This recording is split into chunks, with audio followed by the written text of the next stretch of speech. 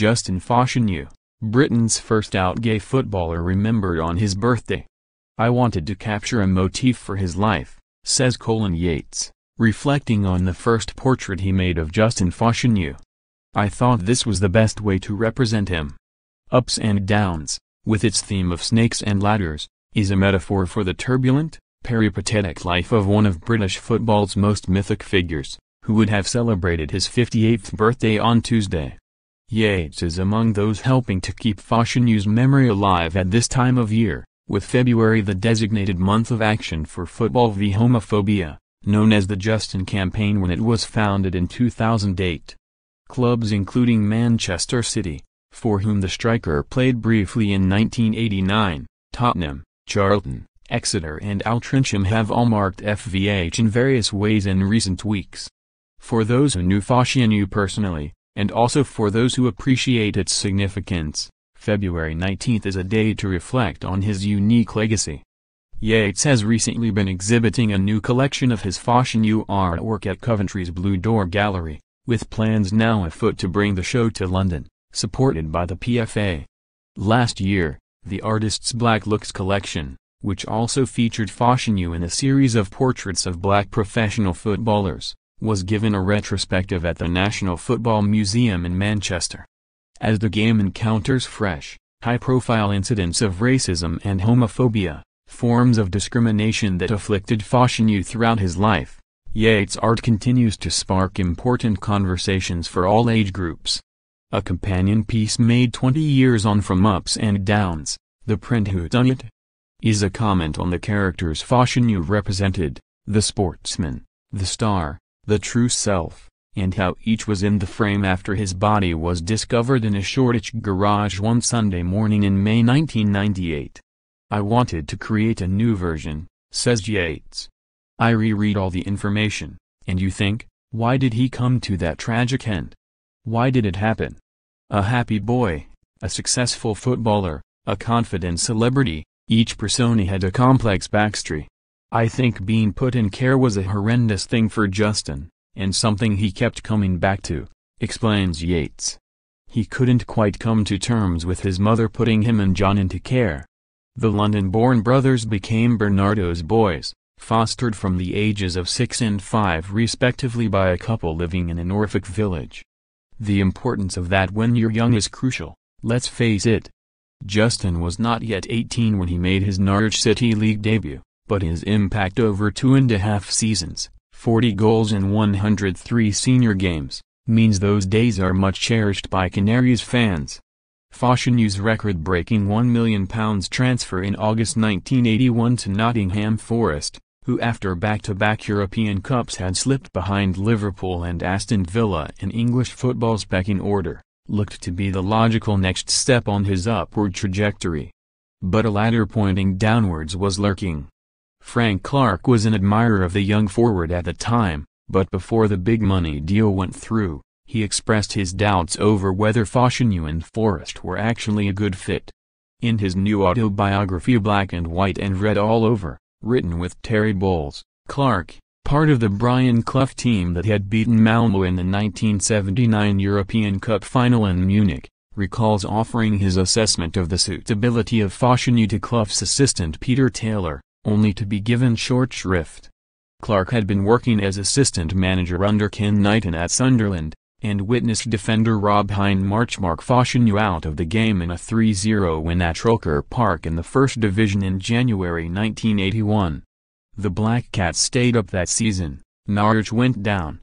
Justin was in his prime then, Clark tells Sky Sports. Physicality was really important to his game. He was big, strong, quite athletic, and would knock people about. He was a right handful. But Rob was a rough, tough centre-back and really stood up to Justin that day. He didn't chuck it in, but I just felt Justin kept away from Rob a little bit, which put a question in my mind about him playing at the highest level. A few months later I was briefly back at Forest as reserve team coach, and bumped into Peter one day when the newspapers were full of rumors about them buying Justin. I thought, shall I say something, or shall I not? I plucked up the courage, and told him what had happened that day at Sunderland, and Peter was very dismissive. He told me to mind my own business, and make my mind up whether I wanted to be a coach or a scout. And that was the end of that. Taylor and Brian Clough got their man, but almost from the beginning, it looked awkward between manager and player at the City Ground. There were lots of issues between Justin and Brian, says Clark, who was reunited with Knighton at Leyton Orient within a matter of months. Like most problems between managers and players, they come along when the player's not doing very well. The more Clough learned about his expensive new charge, particularly the nightclubs and bars he visited, the more he disliked him. Fashanu's confidence, cultivated in Norwich, was conspicuous by its absence in Nottingham. Forest fans hoped Fashanu would find his goal touch, but instead he found God, adding another layer of complexity to his struggle to accept that he was gay. As well as Clough's comments, Justin's religious beliefs must have made his life very difficult, says Yates. There was the anomaly of him being a gay man, and the church saying you can't be. Clough shipped him out on loan to Southampton, then sold him to Notts County for a cut price £150,000. It may have been the same city, but there were signs of the old Justin as he became a key part of the Magpies team under Larry Lloyd. Even the goals began to flow again towards the end of 1983. He scored twice late on at Old Trafford to rescue a 3-3 draw against Manchester United 2 days after Christmas. Yet any satisfaction from that performance was short-lived. Back in East Anglia on New Year's Eve, in a game at Ipswich, Fashanu sustained what would prove to be a career-derailing knee injury. There was little good fortune left for him on football's version of snakes and ladders after that. Match fitness was hard to come by, goals even more so. Fashanu joined Brighton in 1985, but the knee injury worsened to the extent where he needed expert help if he was to continue playing at all. I knew he'd gone to America to see this top surgeon out there with a big reputation, says Clark, but then he dropped off my radar. When he came back, it was his agent Ambrose Mendy who contacted me. Returning to England in late 1989, Fashanu had first pitched up at Manchester City in the First Division, before then trying his luck a level lower at West Ham. At each club, he made just 2 league appearances. A trial at Ipswich ensued, with Mendy then putting in a call to Clark, who was in his 7th season as Orient boss down in Division 3. Mendy was a well-known East End boxing promoter, and used to come along to O's games sometimes, recalls Clark. He was trying to get into being a football agent and asked me if I'd consider giving Justin a chance. We had him on trial for a week or 2, and he looked okay, although he lost the physicality that was such a big part of his game. You'd need to get the ball into his feet and pass it around, and we weren't good enough then to do that. Clark wanted to help Fashanu get back on his feet, however, and there was considerable understanding and sensitivity to the 29-year-old situation. Justin hadn't come out by that time, although we knew he was gay and the players already knew, without actually speaking about it, says Clark. Justin would be guarded and suspicious of people at first, understandably so. You could tell that there were issues that were troubling him. Billy Songhurst, our physio, would talk things through with him during rehabilitation on his knee. It was all okay with me and Billy, and the players were a good set of lads. It was very relaxed at Orient. They really got on very well with Justin. In fact, he became too popular, in that he was almost able to influence the way we wanted to play. He ended up playing 5 games but hadn't scored, so after a couple of months, and purely as a football decision, we decided it wasn't working out. So we released him. Frank Clark, writing in black and white and red all over as for the prospect of one day coming out publicly, that was uncharted territory in every sense. In his autobiography, Clark writes that Fashanu was terrified about the potential reaction, particularly from the media. There were no protocols in place in the game to deal with that. Nowadays, if a player were to come out, I do believe that the PFA, and the leagues would give a lot of support to the individual, whoever it might be. We would have supported him, obviously, but other than that, he'd have probably been left on his own. He was very troubled about that. When the headline '1M soccer star, I am gay appeared on the front page of The Sun in October 1990, the story was a sensation. The way it was reported and talked about probably justified the fear that Justin had about coming out, says Clark. The temperature and the atmosphere around those things were different in the early 90s. Perhaps he'd have said I told you, I was right. Billy tried to contact him a couple of times but we didn't have the means really. Fashanu's Faustian pact with the tabloids had begun years earlier. When he was still at Forest in 1982, aged 21, a Sunday People reporter had asked him about rumors surrounding his sexuality. His denial was put on the paper's front page under the banner headline I am not gay.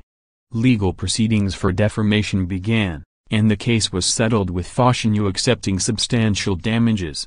8 years later, the knee injury meant his career was limping from club to club, and by now accustomed to a certain level of celebrity, his personal life was a commodity he was finally willing to sell.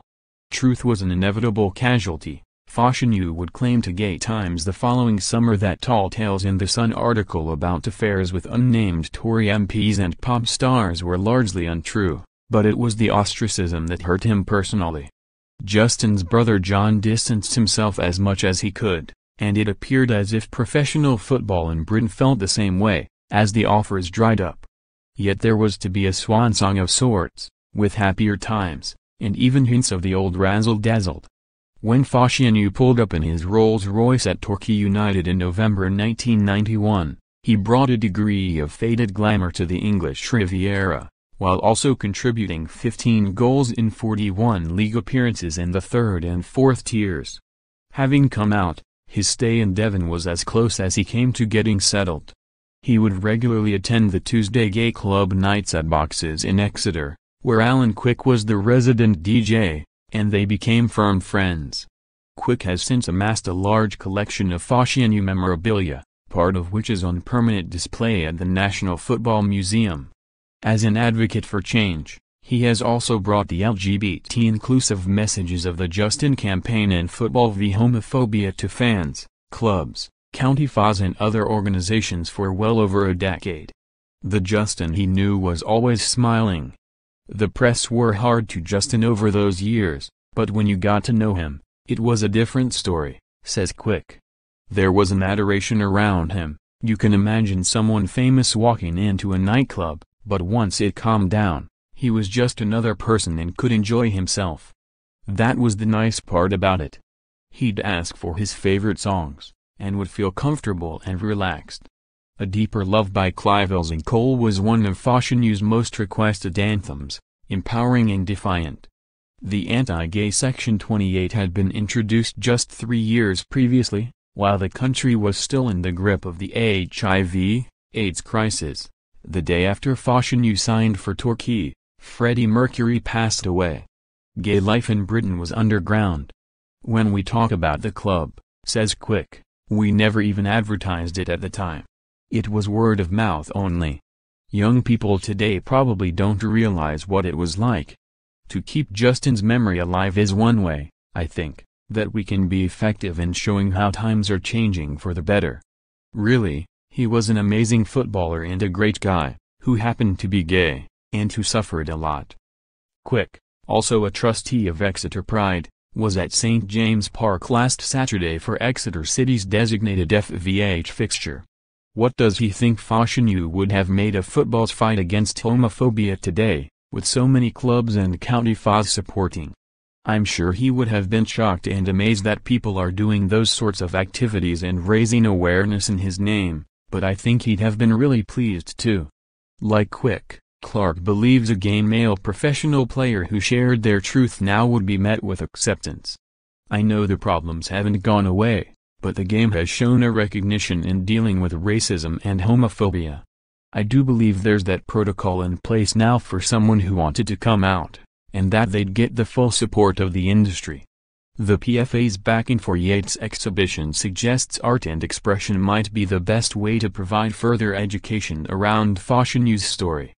Yates plans to develop the collection further, encouraged by the conversations that the prints and charcoal portraits kick off. I went to Shirley FC in Birmingham a few years back, and they suggested I put the Black Looks exhibition on the terraces. There were youngsters playing in a tournament on the pitch, and they'd wander over to take a look. One of them, aged about 14, said to me, "What does Justin Fashanu look like?" I could sense he thought Justin was going to be a sort of stereotype of a gay man. I showed him some photographs of Justin that I had with me. He was absolutely amazed. This man was a footballer, boxer, an amazing athlete. You could see the penny drop.